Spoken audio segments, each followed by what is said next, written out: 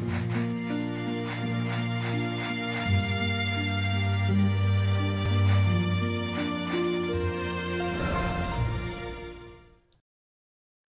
right, and welcome back to another exciting episode of Rough Sketch to Final Draft. I am your host, Coach Adam, and we're here again in Season 2 with another amazing episode through our journey of growth, transformation, personal development, as we ever strive to work through our rough sketches in life, at the same time striving for personal excellence and to heal and to grow and to be a guiding light for others in our own personal journeys and in the lives of those that we love. And today, in that regard, we have an amazing guest here for the show. Her name is Lisa, and we want to welcome her to our incredible family. Lisa, would you like to introduce yourself for the family? Absolutely. So my name is Lisa Campbell. I am a full-time personal trainer. I'm also a possibly former athlete and figure competitor.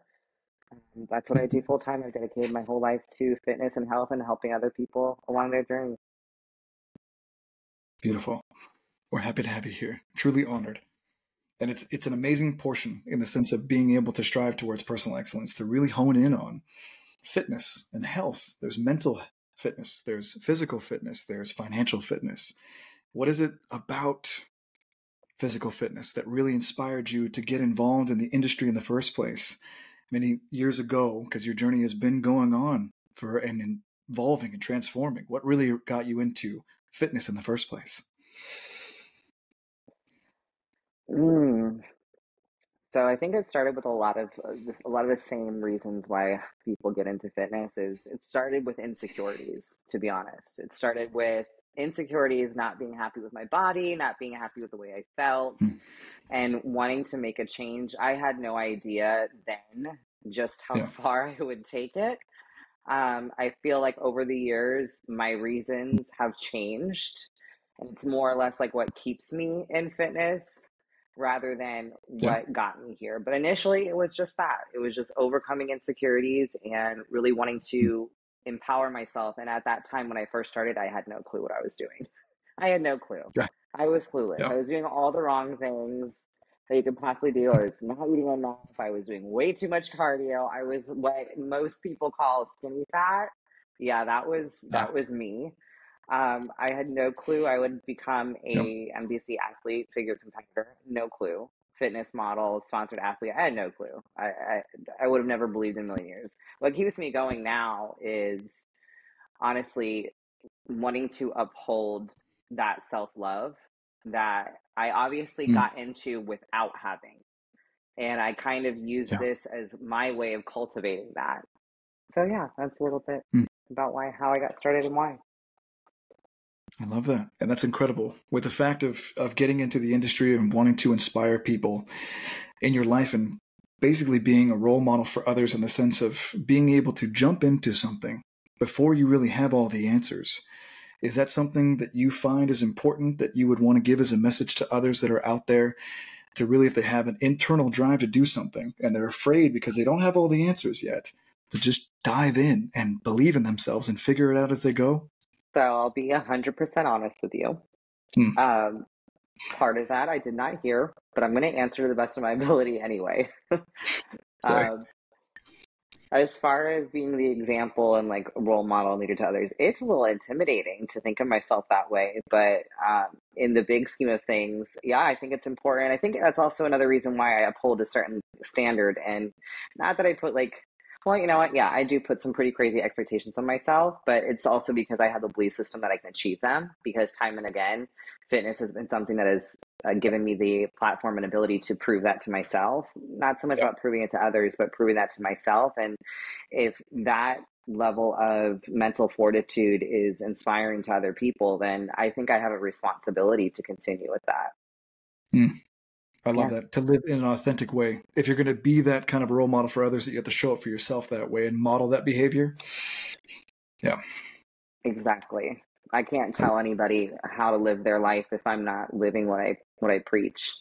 Indeed. And I think that's one of the things that really resonated with me when I first found your content, is that there's such an authenticity about the challenges, the struggles, the achievements, and the truth, even in your stories, when you actually post them on a regular basis, when you're just raw and authentic with your followers, letting them know where the progress picks are, letting them know when you're up, when you're down, and just being real. I find that to be so inspiring in that sense, because in the world of today where social media, right, taking a step back, holding space in a loving way for anyone that's out there doing anything in the world of motivation, inspiration, there's this idea or expectation to make things look and sound such a certain way, maybe perfect or idealistic.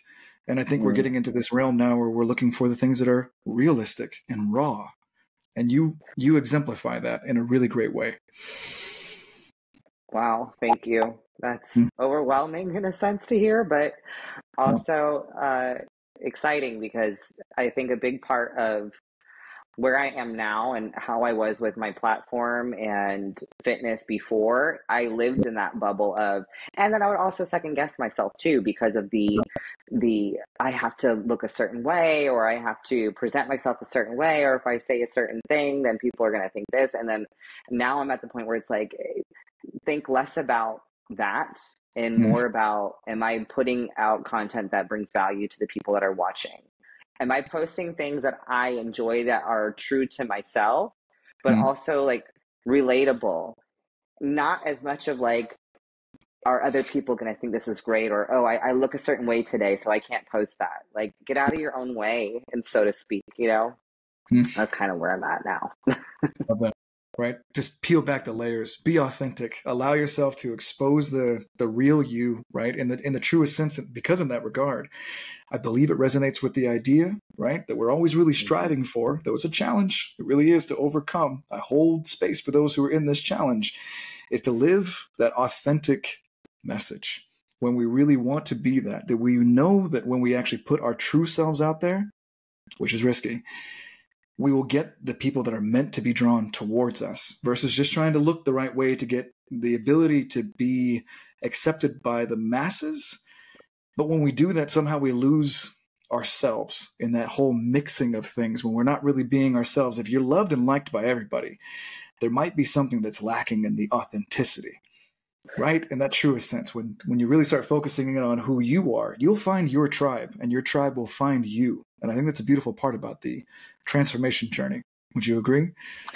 Yeah, I feel like a big part of developing a sense of self and an identity and self-love is not doing things to appease someone else or their Yeah. opinion of you.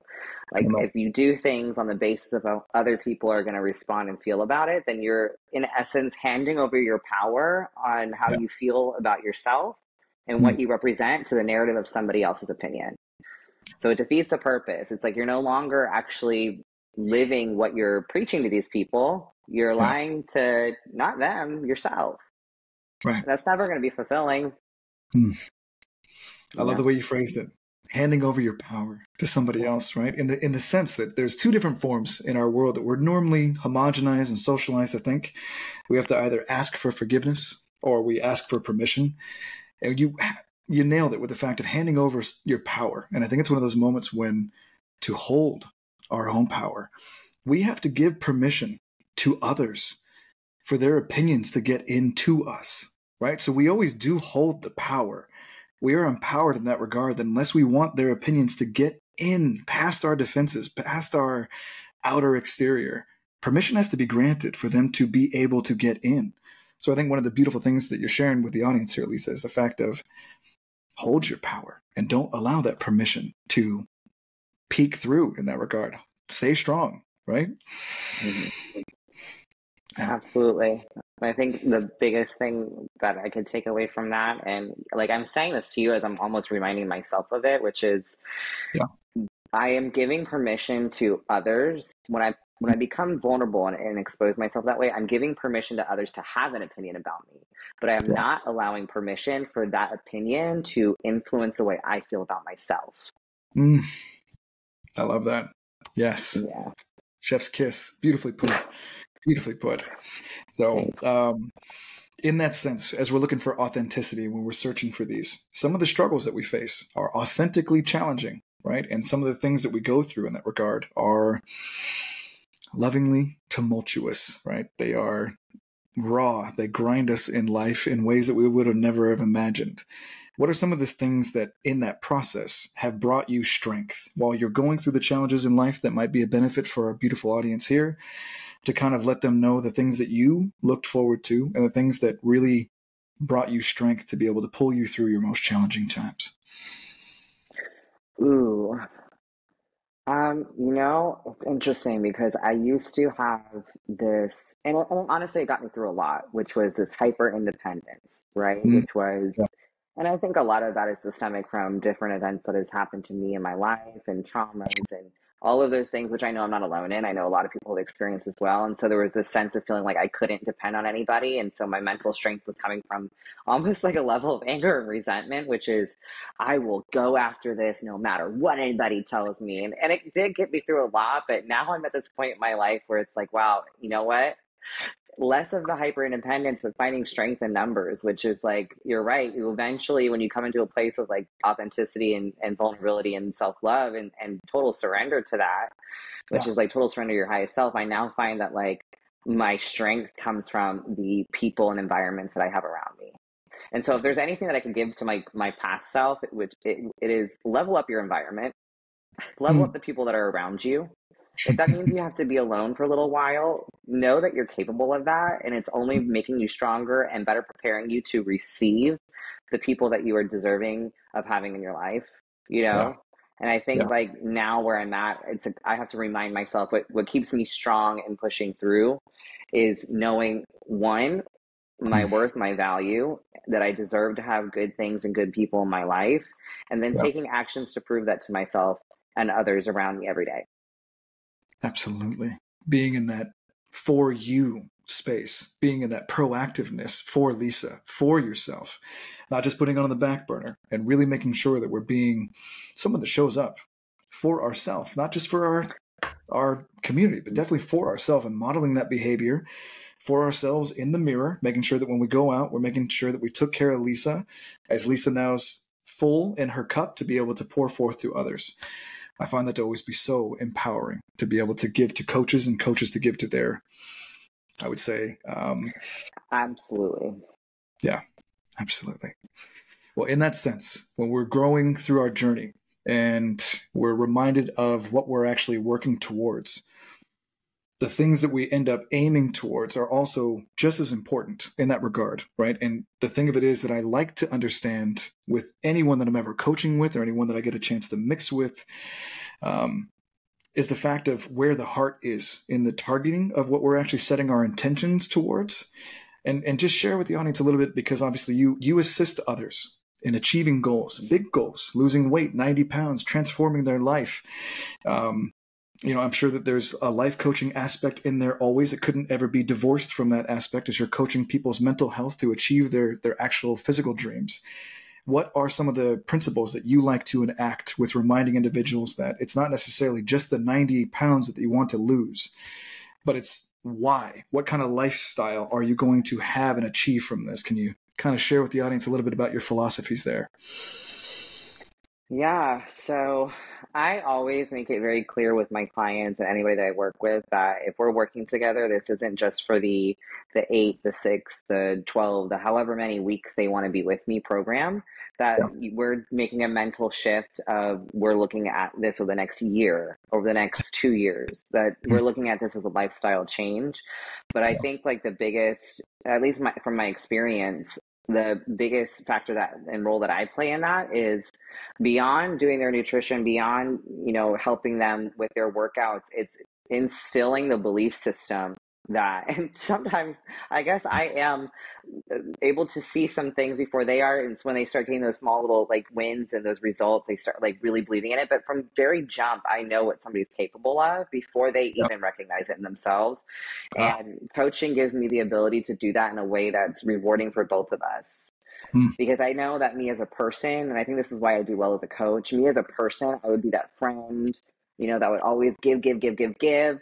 and they would keep doing the same thing over and over again, right? And then they come back to me for advice later on. I'm like, hey, friend, I already gave you advice. Stop coming back if you don't take it, you know? And I was pouring my cup out, but I wasn't getting anything in return. And I realized that, like, oh, that's because I'm supposed to be coaching people that have that internal drive and desire, but they just haven't ever had that reinforcement or accountability to really show them the way Hmm. and show up for them in a way that maybe they don't get elsewhere. And so I my biggest thing is instilling that belief system, Yeah. and in some ways challenging their own belief system Hmm.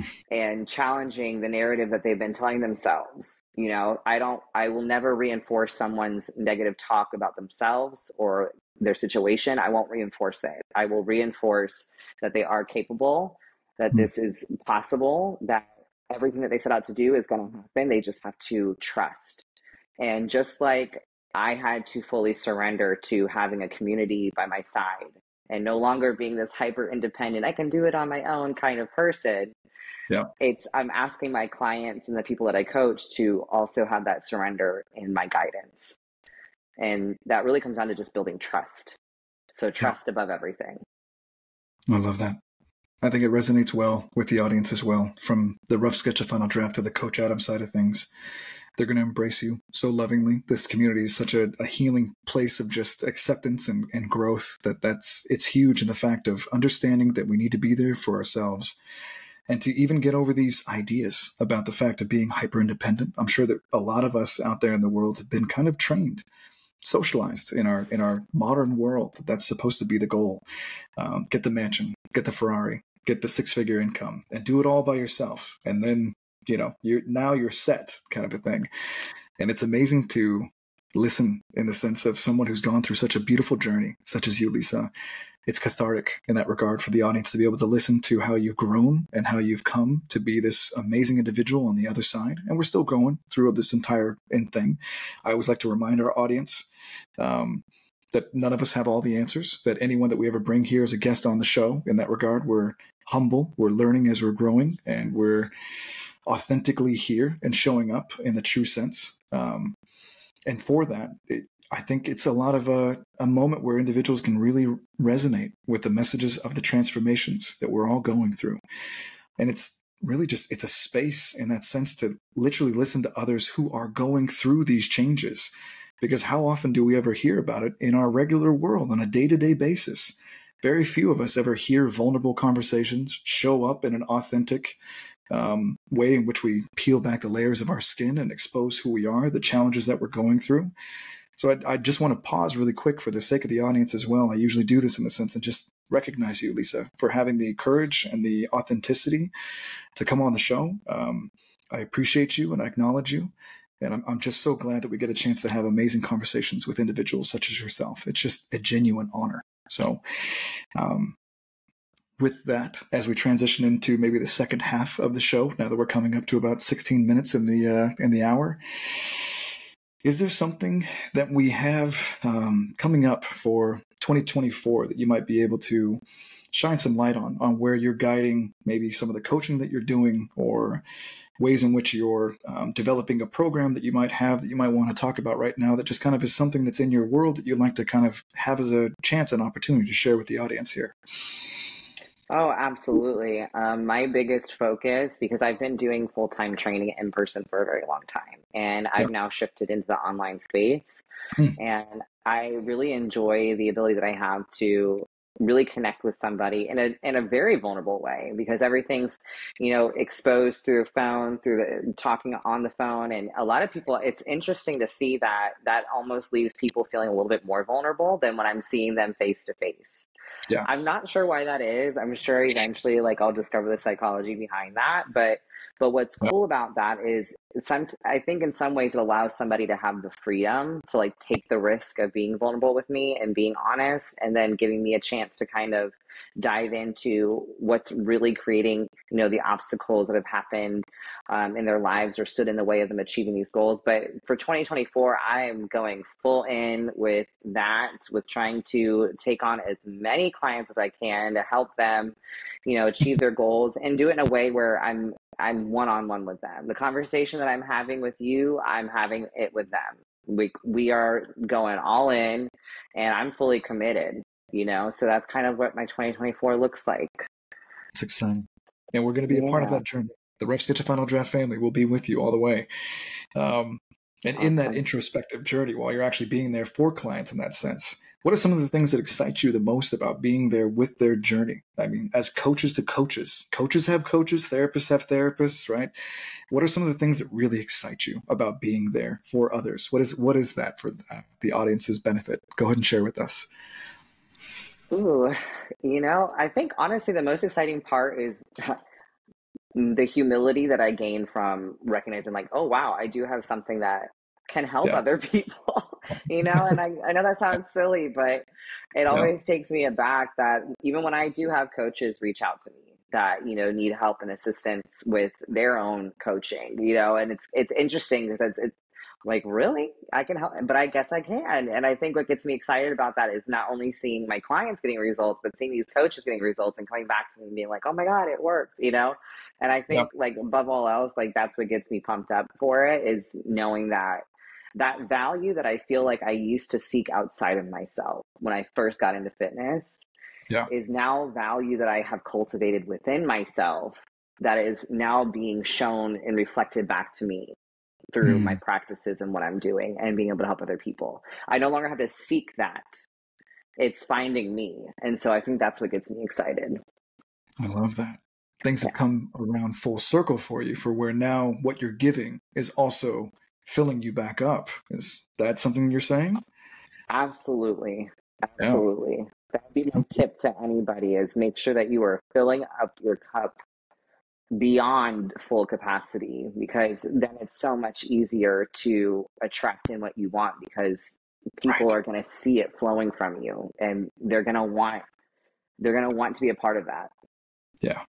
Absolutely. I like the saying. There's so many colloquial phrases to kind of sum things up in the regard that I believe that when we live in a society where we're always thinking that we deserve things, and if you break down it in Latin, just the word itself, deserve, de is the, serve is serve, so it's the service, right? So if you want to deserve something, then the word itself, the etymology of it, literally means I must give service in order to deserve service. It's already encompassing in that actual thing. And I love that idea about the fact of when we give, it fills up our cup, because when we think that we deserve so much and we feel like we're not getting from anyone out there in the world, typically, if we just start serving others, it will reciprocate back to us in this natural universal flow that just works out so beautifully. So I think that the way that you summarized it there was just perfect. And I wanted to paraphrase for the encapsulation of the audience there in that regard. And by the way, I need to do this also now that I'm getting better at the YouTube channel and the podcasting. The family is always reminding me to please say it throughout the course of the episode. If you're loving this, if you want to share some love for Lisa, don't forget to like down below and subscribe, share with a family member, pass it around. Thank you, fam, for all your messages. There's usually about 300 of you every single week. So thank you so much. I'm doing better. Thank you for making us better. And so let's transition from the idea of filling our cup and the gratitude that fills us up with, in the motivation that we really feel towards being coaches and being there for others.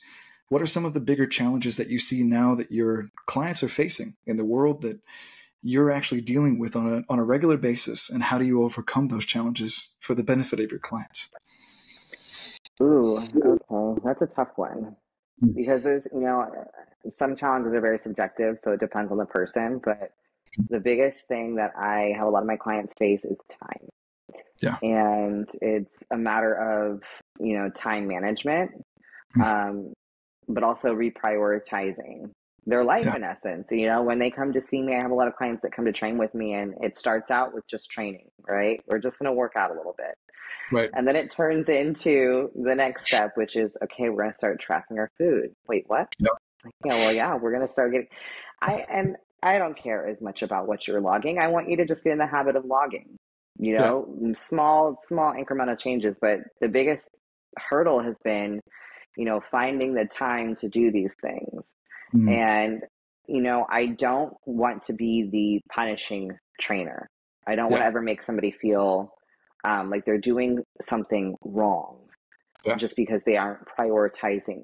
What I do though is I challenge them every time they come in to see me, and I'm asking them follow-up questions, and I'm asking them very direct and pointed questions. Yeah. And I can promise you in that sense that definitely helps them to overcome some of these aspects of their training, because again, it's accountability what I do, right? Yeah. And a lot of people don't have that, not only from outside, but within themselves, Yeah.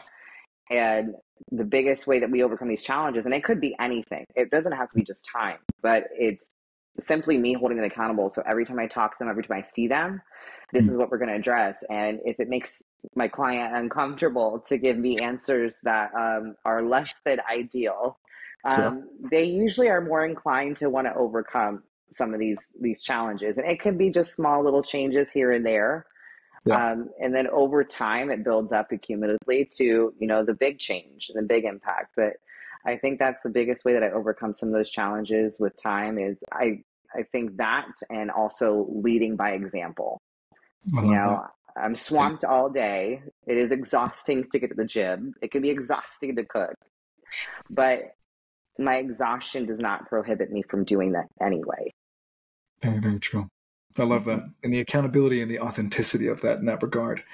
I think you touched on it before, so we're just going to circle back to it as well to add it to this component of this line of thought processes here for the questioning is the fact of how do you establish trust and the importance of trust, perhaps, in your philosophical personal training views. Share a little bit about that, because I think it's fundamental to who you are and one of the main reasons why I think that you are successful and incredible at what you're doing. So I'm going to give you the full ability to share ins and outs about trust and how you establish that. I think it starts with me having faith in my client. Yeah. And it starts with me having faith, blind faith, right? Because I really don't know. Yeah. I'm meeting these people, whether it's online or whether it's in person, and I have no clue what they're gonna. But I have this unwavering faith and belief in them, Mm. and in some sense, I think that level of belief and reinforcement and me leading on blind faith is giving them trust, Yeah. and me being open with my story, my journey, um, giving them a platform and the ability, whether it's in person or online, giving them the ability to share their Yeah. story, their vulnerable, and being someone who can genuinely listen Mm. without interrupting and telling them all the things that they're not, doing right. That's Yeah. not my job, and I would never want to do that to somebody. But I would like to be able to listen, and then just like I would with a friend, Yeah. be able to give them, my advice. But ultimately, I think the trust that they have in me is from me having unwavering faith and belief in them. I like that. I really Yeah. do. Okay. And with trust being the unwaveringness in that regard, they really believe that you've got their best interests at heart.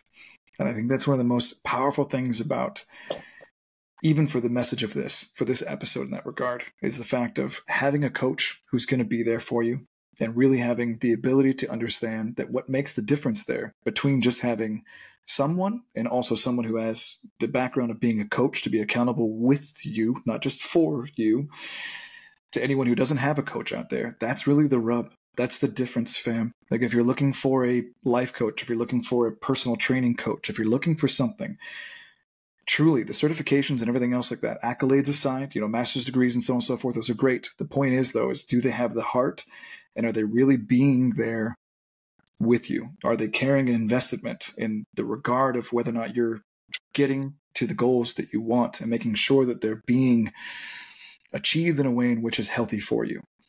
And Lisa is a phenomenal example of that in her coaching career and in her personal fitness life, and shows up in her own life that way as well. That's one of the reasons why I wanted to have this amazing conversation with this incredible, incredible woman in that regard, to have the ability to share some of the principles, the toolkits, the practical life skills that she really does implement into her business. It's just phenomenal. And to be able to hear how they're implemented, I think, is always beneficial, because sometimes in life we think that it's challenging to do these exemplary acts of being a better person. And sometimes it's great just to hear another individual make it sound like it's so common and so natural, because it is. But we just don't have examples like that. And that's one of the reasons why I really wanted to draw the attention to the fact of you genuinely being an excellent role model, in the truest sense that you embody these characteristics, and you put it forth throughout the aspects of your life. And I find that that is incredible. Now, to that exact point, do you find it challenging in that regard to show up every day and do these things? I know that it's superhero in the morning, superhero in the evening, and a sip of coffee here and there. So I know we're heroes here in that regard, but and we're real too. So what are some of the struggles that you do go through on a regular basis? What are those?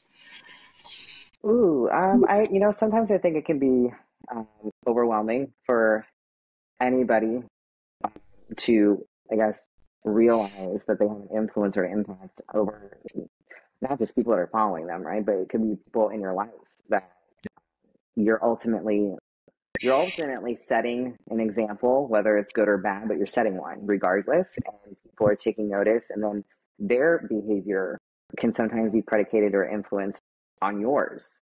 And then that level of responsibility, sure, it can be overwhelming, but I think it also can be empowering. So I don't like to reinforce that it's a challenge, because Yeah, other than maybe a challenge that I'm willingly taking on, there you a go. challenge to better myself, right? Yes. Not a Yep. challenge that is difficult and that it's daunting and I'm Right. dreading doing it, but I'm challenging myself to become a better version of myself, because that version of me is Yep. impacting and influencing the people around me. And it's either going to ultimately be for the better or the worse, right? And I want it to be the positive.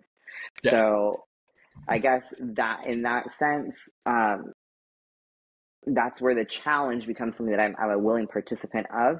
And Yeah. every day I wake up and it's a new day.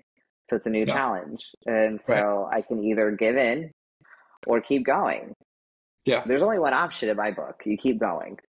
You keep going and then continue to strive to become a better version of yourself, today and tomorrow than you were yesterday. Love that. Perfectly Mm-hmm. simplified and excellently articulated. I couldn't agree with you more. Chef's kiss. Cheers. Um, and it's just so true, right? The camera's always rolling, no matter what, whether or not we want to participate in the day to day of life or not. The camera is always running and the clock is always ticking. So, regardless whether or not we want to believe it or live up to it, fam, it is always rolling. We got it. We got to go. The show is on until we exit stage left. We are on stage 100%, dressed in full decorum and ready to go for life. So show up and learn to show up for yourself and show up for others, as Lisa is being an amazing example for today. Well, at this point in time, as we're going to kind of transition into the third half of the show here, I always like to open it up for my wonderful guests to be able to share anything that's on your heart and mind that you wanted to maybe go into a little bit deeper, or if there's something that you would like to bring up for the sake of personal growth and striving towards excellence, or any type of material that you feel that's on your heart that you feel like today would be beneficial to add to it. So, Lisa, anything that you would like to share? Ooh, yeah, you know what? I would love to just instill to the audience the Hmm. importance of holding your flame high Hmm. and not allowing other people around you to influence the way that you lead your life. Yeah. Because a lot of times when you're on this journey and you start making improvements in your life and you start kind of leveling up in a sense, there's Yeah. going to be people around you that you would have never believed would be uncomfortable and non-supportive. Yeah. But they will exist. Yeah. Those people exist, and sometimes they're people that are close to you, and that's even worse, right? But the importance of filling your own cup up and Hmm. not dimming your light, Yeah. um, to make other people feel comfortable with you is so important because that's the bridge that gets you to the other side of where you're going and where you're supposed to be. And I think if there's anything that I can instill in the audience is don't ever dim your light to make other people feel comfortable. Allow other people to be uncomfortable because that's also going to give them an opportunity to level up as well. You're giving them a challenge. Yeah. So there you go. yeah. Okay. And we raise to that challenge. We don't back down from that challenge. Lisa told it. She said it here first. That's right. That's right. We see those challenges and we overcome those. That's what we do. That's what we do on a daily. And we do our best, as you are saying, just to reiterate, we do our best to be that for others at all times because that camera never stops rolling. It never does. Well, in that sense, is there something about the idea for striving for personal excellence and maybe just to kind of have one last idea to codify and get more in depth about as we strive towards personal excellence? What would be one of the main reasons to be able to do that for oneself, even when we're questioning ourselves in our personal development life and journey? We've all gone through things and we're working through things. What is maybe one of the, I don't want to use the word incentive, but what is one of the caveats in that regard to work towards personal excellence in any regard, mental health, fitness wise, financial fitness wise, anything? What are some of the things that you have found is a great idea to share about what the importance of striving towards personal excellence is? The way I think about it, and this is how I approach things now, Yeah. is very like, Yeah. I don't know what could happen. So Yeah. why not just find out? Like, why not just do the thing Yeah. and see what happens? Because Just because every negative voice you have in your head will tell you all the things that could go wrong, right? Yeah. All you need is that one thing that could possibly go right. And sure, there's a big question mark for everybody. Nobody knows if that's going to happen, right? Nothing's guaranteed. But if there's a possibility that it could, wouldn't you want to find out? But release the expectation that it's going to and have fun in the process of it. But ultimately, you never know. It only takes like that one time of doing that one thing for things to just catapult. So like the way I've been looking at it now is just keep doing it. Just keep Yep. doing the thing. Just keep doing whatever it is that makes you wildly uncomfortable, but it's something that you enjoy and you love, and keep putting yourself out there because you just never know what's going to happen. And I don't want to, God forbid anything were to ever happen in my life where I would have to look back with regret. I've been there already once in my life. And I feel like in a sense, I'm getting a second chance this time around, and I am not screwing it up. I am doing all the stuff, no matter what, just to see what could happen. Why not? Why not? I love Yeah, that. Let's light some fires. I like that. pretty Inspire. much. That's right. Let's set that fire inside of people's souls and just inspire those as much as we can, and live life with taking some risks, because it's risky no matter what, right? You either risk it and it doesn't go the way you want, or you risk not doing it at all, and years later looking back on, I should have done it. I should have done it. So it's a risk either way. And we do a great job of doing our best to weigh out that pro and con. And it's a tough one. It's really, really a tough one. Interesting. Absolutely. Yeah. You could risk it all, right? And maybe it doesn't work out, but at least you did it. You tried. Or you That's could right. just not take the risk, and it's guaranteed from that you're gonna fail. So Yeah. I'd rather take the latter. Like let's just see what happens. We'll keep going after it. But at least I could say I tried, Right. Right. No, I love that. I do. Living with no regrets. I really, really do. No doubts, right? Just jump in anyways. Right back to the beginning of the story when we were starting this actual episode now, in the sense of literally talking about it, whether or not if we have all the answers ahead of time, this syncs up just perfectly. That we just jump in. Even before we have all the answers, jump in and figure it out. You don't want to live with the regret of not trying. I'd rather have the regret of trying and it not working the way that I wanted it to, in the truest sense, which is we're being advocates for, rather than not trying at all. Yeah. Gosh. You have summarized so many good points for the sake of the audience in this beautiful conversation today, Lisa. I'm just so grateful for this. So as I'm going to kind of bring it up to the end here, where we're at the 36-minute mark in that regard, I just want to, again, acknowledge you and recognize you for being so gracious with your time to be able to connect. I know that we're connecting from, for the sake of the audience, from Florida all the way to California. So we're trying to bridge the whole entire country here for the sake of the audience. We will leave the links down below to be able to find you. Where can people find you, and where are you at, and what are you up to there? Let people know where they can find your socials. You can find me on Instagram. So it's at Lisa Marie Inked, and that's INKED, not INCED. Yep. Okay. I also have a TikTok too, which is Lisa Marie Inked. So go find me there. I post lots of fun videos and content and lots of fitness stuff and all my clients. So yeah. Okay. Those will be down below for you, fam. I have yet to get on the TikTok thing. Everyone on here in our family and on Coach Adam want me to get on TikTok. So maybe Lisa will get me going. I don't know. Maybe she can walk me through that. I have no idea what to do on that thing. So maybe we can have a conversation. But anyways, I've just genuinely enjoyed this thoroughly, and I want to thank you. So thank you for being a part of this incredible journey. And we look forward to maybe having you as a guest again in the future for season 3. So, absolutely. Thank you so much for having me on. Absolutely. Thank you so much. And everybody, have a wonderful day.